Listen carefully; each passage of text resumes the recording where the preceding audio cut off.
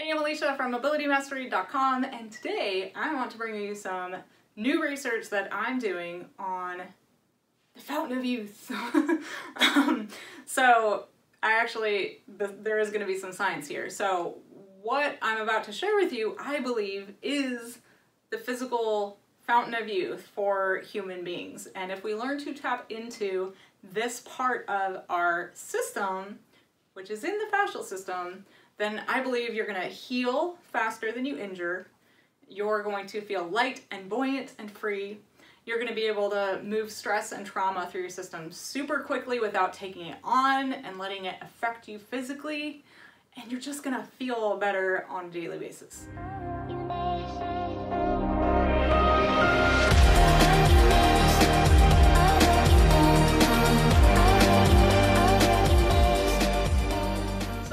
All of this has to do with something called hyaluronic acid, or HA for short.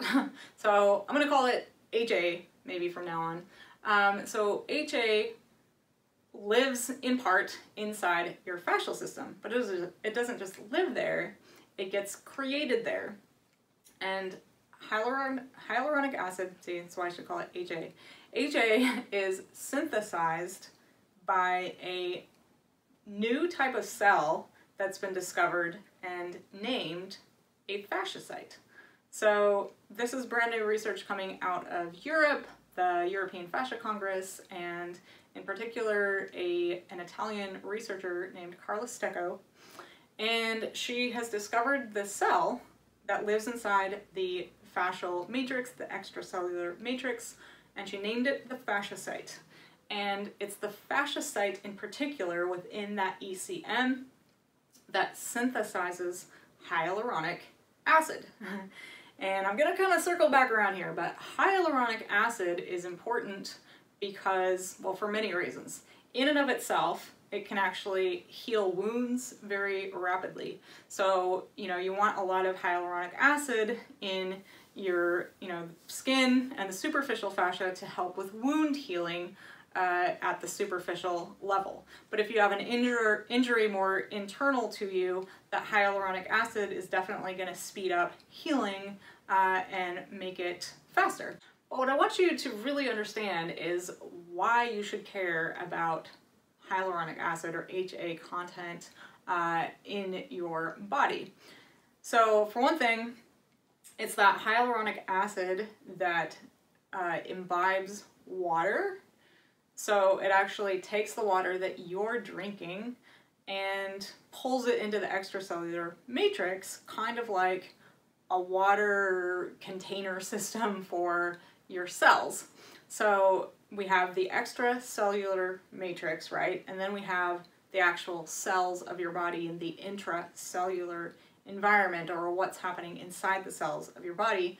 And as most of you know, hydration is really important, right? And we all know we should be drinking X amount of water every day. But the thing is, you could drink and drink and drink water, but if it's not getting into your cells, it's almost useless. So when we talk about hydration, we actually are talking about cellular hydration. So you got to get that water that you're drinking into your cells. So if the extracellular matrix part of your fascial system has lost its water content, has become brittle and dehydrated, and no longer has stores of water for your cells to make use of, then your cells are going to start to become dehydrated, and a whole bunch of bad things can happen from there. So as a human being, you're anywhere from 50 to 70% water content physically, and a lot of that water content is in your fascial system, or it's supposed to be, right? So some of it is in the fascial system, and then some of it is supposed to be, of course, intracellular, or inside those cells. So that's just one reason you should really care about the health of your fascia and this hyaluronic acid synthesizing that this fasciacyte does inside your fascial matrix. But that's just one thing that you should care about. The other is glide, or fluid movement of muscle fiber, fascial fiber, tendons, ligaments, and nerves. All of those things need to actually glide, and they're going to glide due to the water content, again, in your fascial system. So if you're an athlete or you care about moving with fluidity instead of stiffness, achiness, heaviness, dullness, all of that, then you have to hydrate your fascial system and actually get that water content into your cells, and then have a water-rich extracellular matrix so that your fascial system is gliding like it needs to, or supporting the glide of the surrounding tissues, right? So fascia wraps the nerve endings, it wraps the muscle fibrils, it wraps the muscle bundle, right? And so all of those need to glide for you to function efficiently as a mover in the world. And so that's another reason. And then of course is just freeing up the energy stores of your body in the communication. But the thing that I need you to understand, or that I hope you take away from this video, if you take nothing else away, is that you can only create or produce more hyaluronic acid when you learn to work with fasciacytes and give the fasciacytes the stimulation or the environment that they need to produce it or synthesize it in the first place. And so this new research coming out of Europe is saying, Carla Stecco has proved scientifically, and you can read those papers if you want to, that fasciacytes respond to a loaded compression or a weighted compression of some kind onto the fascial system, combined with shearing of the fascial fibers. And this differs greatly from just compression and stretching, so a pin and stretch, for example, or simple manual manipulation or movement from an outside force, for example, a massage therapist. So the main difference here is that a pin and stretch of any kind, whether you're using a foam roller or getting a massage or getting some assisted stretching with some compression, right, and then maybe it's a personal trainer helping you out, that's going to do some good for sure, and it's going to affect your fascial system, but it's going to do it in a different way. It's going to affect the fibroblasts, which are responsible for collagen production, but not your fasciacytes. And so apparently, I've been doing this for years, but I didn't know there was science to back me up here. But there's a big difference between, you know, shearing those fascial fibers versus just compressing the fascial system versus just trying to manipulate it from the outside. You have to shear those fascial fibers to get the fasciacytes to synthesize hyaluronic acid.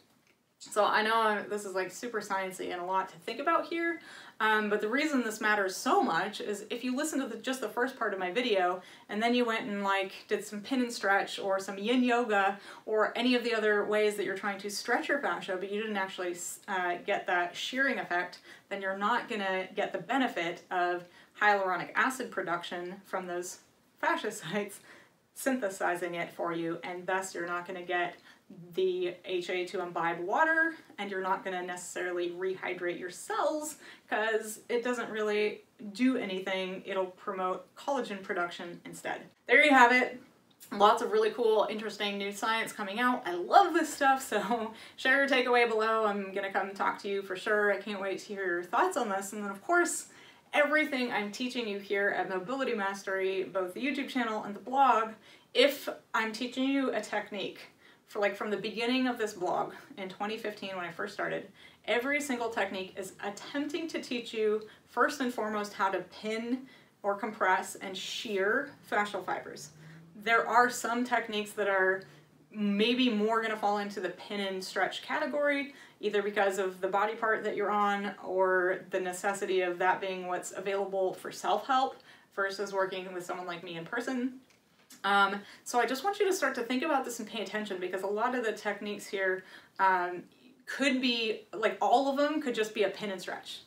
So if you're not, you know, really hunting out the adhesions and being really diligent about shearing those fascial fibers, then you may not get the added benefit of increasing the water content through the production of more hyaluronic acid. So there you go. I'm probably going to do more videos on this topic because I'm just learning about it right now, and I'm sure I'm going to learn even more as I move forward with my own research and then kind of testing it, you know, myself and with clients But there you go. HA, hyaluronic acid, super important, critical for cellular hydration and glide, amongst many other things that we'll return to in other videos. So share your thoughts below. If you're new here, make sure to hit subscribe. I come out with new videos every Monday and Wednesday. And also, if you're new here, join my email community, because I do email trainings I don't do anywhere else, just for you guys. And I also have some free resources for you depending on when you land on this video. We've got some PDF guides, we've got a kinetics demo perhaps, and then we're working on other new things. So if you're landing on this later, you might get access to one of the new things we're working on. So I hope you'll join me, and I think that's it for now, and I'll see you next time. Bye guys.